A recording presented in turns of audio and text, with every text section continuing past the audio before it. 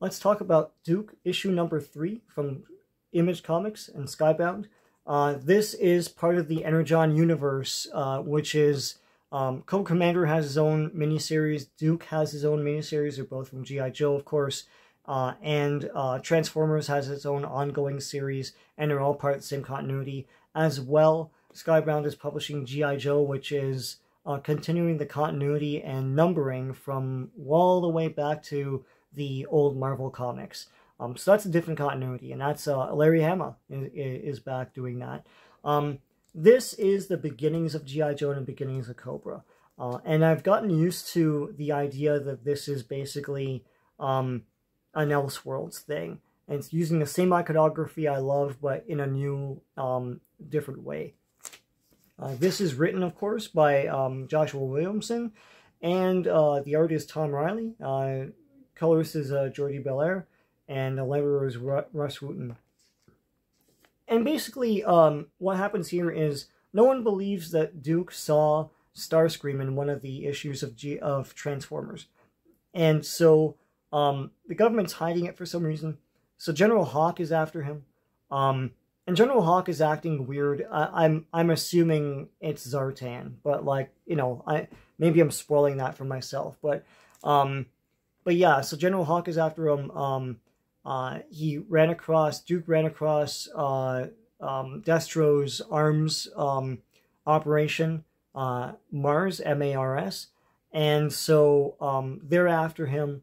What will eventually be Cobra is after him, and right now in this comic, Duke is imprisoned in the pit. The government has imprisoned him there along with Clutch, I think, and so the pit is attacked by people that want to kill Duke, and mild spoilers, a major character dies.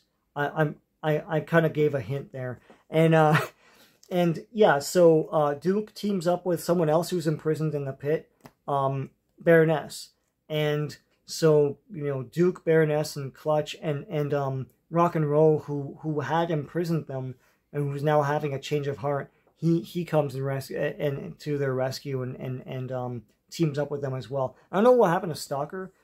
Stalker and Rock and Roll were assigned to capture Duke, and they did, and now Duke is imprisoned in the pit. And they're both asking General Hawk, like, you know, why are we doing this? This man's a hero. So they're beginning to suspect something's up. Lots and lots and lots of action. It's pretty awesome. If you're reading the big two and you're like, oh, there's no action in these comics anymore. It's like, yeah, because they're not reading the right comics. Like, these are comics. It's pretty cool stuff. Colorful action.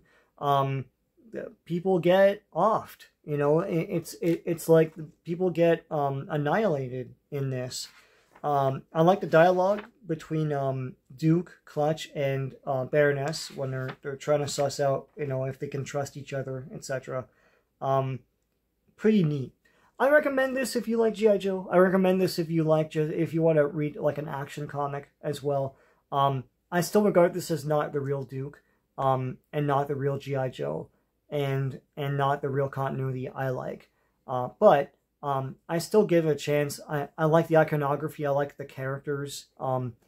Being done in a different way, but still familiar. It's like it's still Duke and it's still Baroness, you know, etc. It's still Rock and Roll. It's still Stalker. I don't know about General Hawk. I think General Hawk is probably Zartan. I could be mistaken. Anyway, I recommend this. Till next time, take care.